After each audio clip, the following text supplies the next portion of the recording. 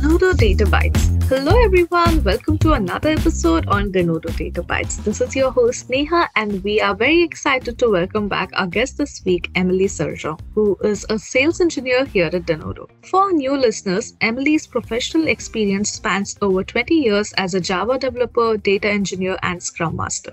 Welcome back to our show, Emily. We are looking forward to our discussion on data mesh and why implementing it with data virtualization provides the right balance between IT control and domain responsibility. But before we begin our discussion, could you tell us a bit about yourself and your interest in the tech industry as well as your role here at Denodo for our new listeners?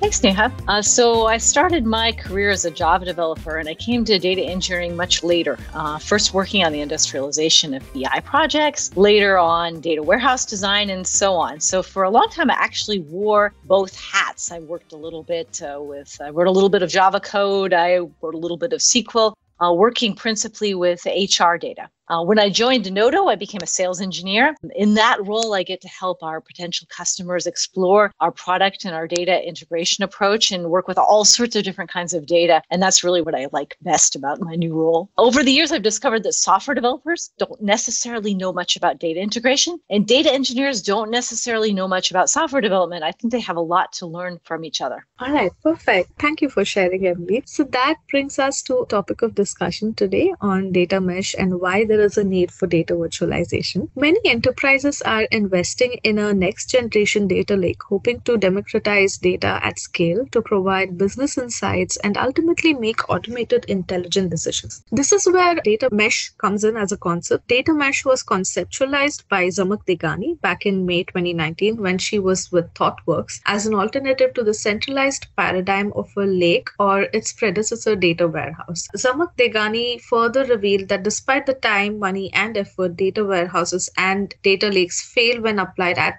scale and speed of today's organizations. So to build on this, in such a scenario, why do you think data mesh is a better choice? First, it's important to understand what we mean when we talk about data mesh. It's as much an organizational principle as an architecture, and it uses 4 core concepts. The first is the concept of business domains. So I mentioned earlier that data engineers and software developers have a lot to learn from one another, but they're both technical. And I think that technical people in general have a lot to learn from business analysts.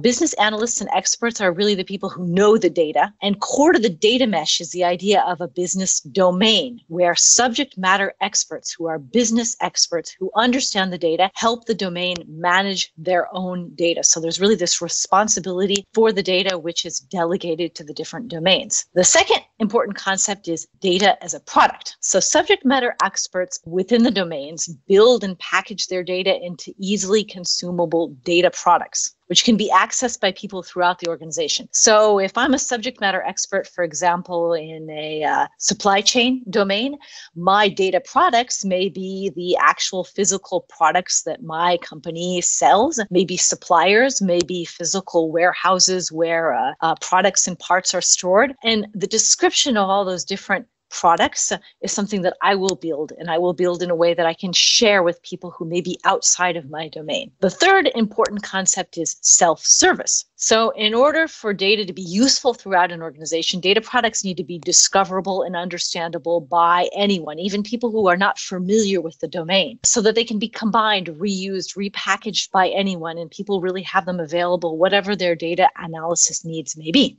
And the fourth concept is federated governance. So governance is sort of a catch-all phrase, and it's really a huge topic. It includes security, interoperability, traceability, basically a lot of rules and best practices which become critical in any enterprise data architecture. So decentralize the conception and management of data products, but the governance needs to be centrally managed. Basically, these rules and best practices need to be global to the organization as a whole. So if you compare data mesh to sort of a traditional monolithic data platform, like you mentioned, a centralized data warehouse or a data lake, it's kind of like the difference between a giant supermarket with all sorts of products from everywhere. Obviously, provisioning those products will involve long and flexible supply chains. And you can compare that with a data mesh, which is more like farmer's market, where producers bring locally produced goods. The infrastructure in the second case is lighter. There's still centralized governance. There may be set market days for the farmer's market, a building structure, there'll be stalls, a common currency, of course. But the products are fresher.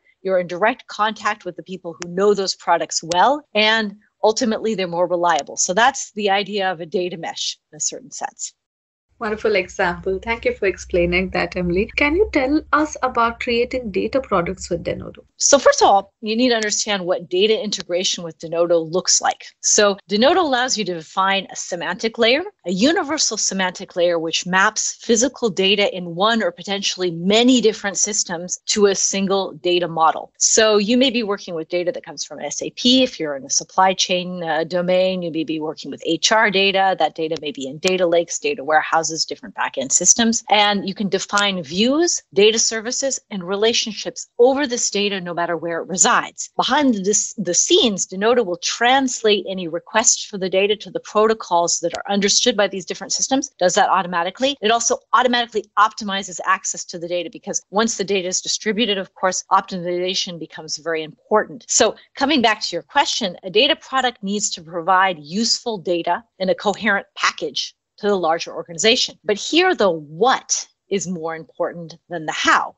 If I'm a subject matter expert in the HR domain, my data products may be employees, work contracts, org charts, and so on. How the data is physically stored, if it's in an on-premises HR system, in a cloud data warehouse, in a data lake, it shouldn't concern the users of the data. That's where Denodo's semantic layer has an important role to play because we separate the what of the product definition, which may be a Denodo view, for example, from the how of the physical infrastructure and where that data is stored. Another important concept when defining data products is interoperability. So anyone who's built a classical data warehouse knows that this isn't an easy problem to solve. How do you align and combine data coming from different places that may evolve at different cadences, that may come in different formats, and so on? So this is where the semantic layer is also super important because all these rules of transformation, of correlation, et cetera, they're defined within the semantic layer. And they define essentially how data products work together so that users don't have to implement those rules themselves. Perfect. And how about maintaining a domain's autonomy? So that's where the semantic layer and the abstraction and separation which it provides is really super important because you basically have the implementation of a data product and its outside facade that are separated. So with that abstraction in place, domains can migrate their data, they can change backend systems, they can provision data products differently, all without impacting the users because the end users, they don't see those backend systems. What they interact with is Denodo. Could you tell us a little bit about data mesh in the context of the need for self-service? So there are three aspects of self-service, which are particularly important. The first is discoverability, and the second, which kind of goes hand in hand with the first, is documentation. So ideally, a user should be able to find trusted data products via a keyword search mechanism. So it's sort of centralized. And once they've discovered it, they should be able to understand the product and how it works. They should have some information about its sourcing, about its implementation, and so on. And in order for this to be useful, it needs to be centralized. It needs to be across all of the domains. And that's where Denodo provides a data catalog feature, which basically makes that semantic layer I mentioned before available in a business user-friendly interface. And the final aspect of self-service is interoperability, as I mentioned before. So that interoperability is built into the semantic layer, but it's navigable within the data catalog. So basically, relationships between different data products are codified as relationships, which define joins between data products. And that allows business users to just drag and drop and combine the different data products transparently. Great. In a way, data mesh and data virtualization go hand in hand. And because of the self-service feature, data, like the entire amount of data available with an organization is accessible and it's just a click away, right? Exactly. So the universal semantic layer, the optimizer, and then, of course, its data catalog piece allow users to navigate seamlessly across everything that's been provided by the different domains. Perfect.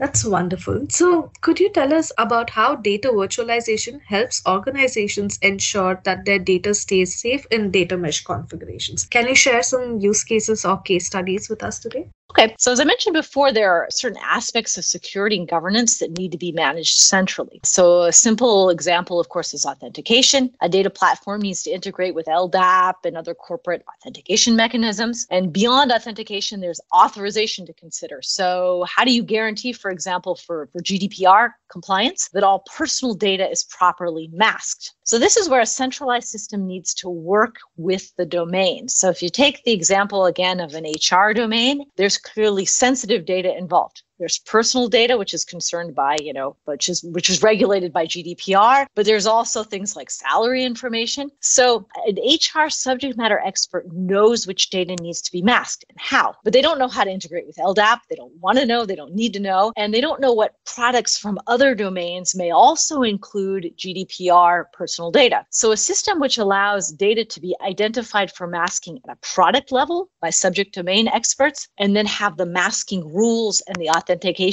managed centrally is really perfect here. And Denodo allows us via fine-grained security mechanisms, which allow you to define masking rules at column, row, and value level, but also to define via tags. So you can tag as a domain expert to personal data, for example, across all of your data products, and then the rule is managed centrally. So that's one use case. And another use case is data which is stored in different geographic locations. This is something we're seeing more and more. For example, a non-aggregated personal data can't leave a particular geographic zone, such as the country of origin. It needs to stay in that country and not be visible outside of it. So when you're confronted with this case, Denodo allows subject matter experts in different geographies to define data products with the right level of granularity, the right level of aggregation to ensure compliance. Those are two ways that we really give you the flexibility you need to define the security rules with this shared responsibility between domains and centralized IT. Wonderful. Thank you, Emily. This has been a great session. I'm sure audience would have enjoyed learning about how data mesh and data virtualization go hand in hand. Before we wrap up our session, we would love to do a quick Q&A round with you. Are you ready for it? Sure. Awesome. So my first question for you is, what is a favorite book of yours? Okay, well, I've been living in Paris for almost 20 years now, but I'm originally, as you can hear from my accent, I'm originally from the United States, and I'm actually specifically from Seattle, Washington. So I love reading stories about the American West. And in my opinion, one of the absolute best novelists of the American West is Wallace Stegner. I recently read his novel Angle of Repose, which tells a story of a woman from the East Coast who makes a new life in the West. And while I kind of went in the opposite direction in my life, I really recognize a lot of her struggles for self-invention in that story. So I highly recommend it. Wow, sounds like a great read. That's wonderful. And can you tell us about a value or a principle that has helped you move ahead in your career? Well, we talk a lot about new paradigms and disruption in this industry, and we like to pretend that everything is constantly being reinvented. This time, everything's different and so on. And I believe, actually, that a lot of the good ideas that you see in technology at any given moment in time, and I believe this more and more in my career, actually, data mesh is a good example. They're inspired by things that have been around for a longer time in different ways throughout the years. So I guess my principle is don't throw out a good idea, just build on it. That's very true. I agree with you. So what a fun session, Emily. Thank you so much for taking the time to talk to us about data mesh and data virtualization today. Thanks a lot. And a quick message to our listeners. If you've enjoyed this episode, please head over to www.denodo.com/podcast to find out more resources on all things data.